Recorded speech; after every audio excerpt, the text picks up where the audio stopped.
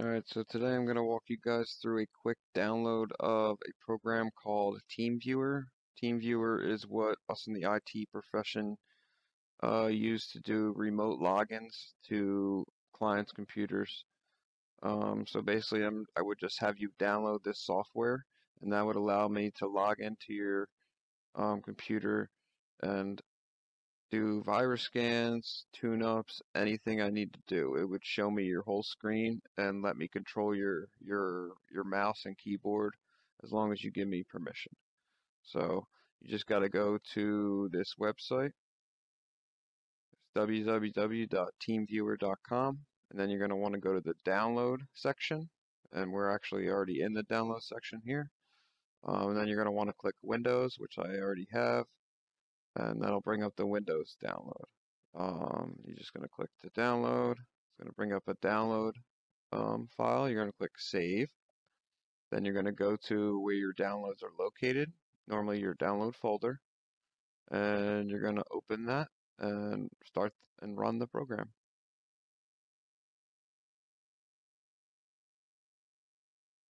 So we're starting the program now, and we're going to pick to run just a default installation. You can also do a run only, which is a one-time use.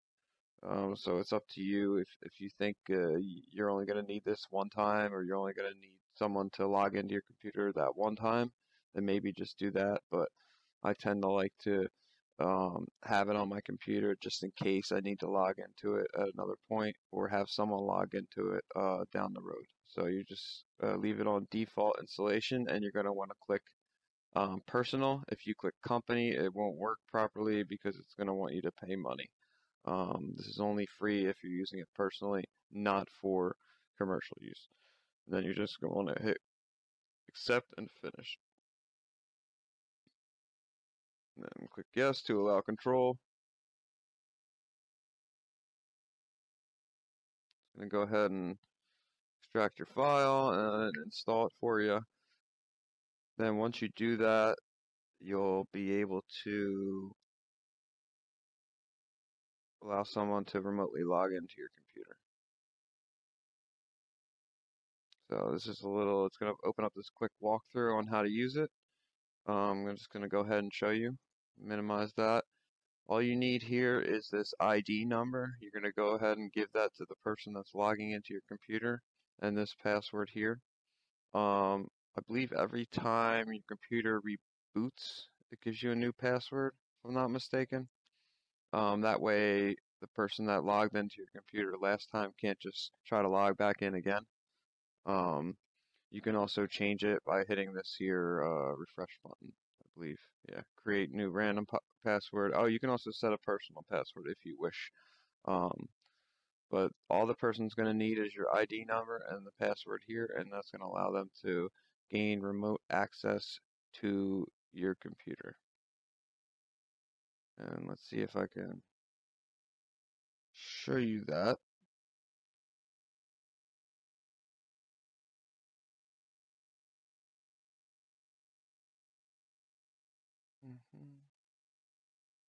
Yeah, so I'm just going to enter this code here using my Teamviewer on the computer that I'm actually on, because the computer that I am showing you is what we would call a virtual machine. It's a computer inside a computer. So now here we are, and it's asked me for the password after I put in the code. Put in the password, and as you see on the screen, now down here bottom right, it says that I am logged in.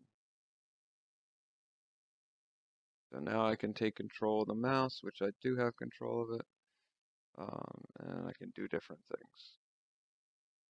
So pretty much that's all you need to do to install Teamviewer to your computer and to allow someone to remotely control your device. This is great for giving control to an IT professional to clean up or run virus scans or give your computer a tune-up.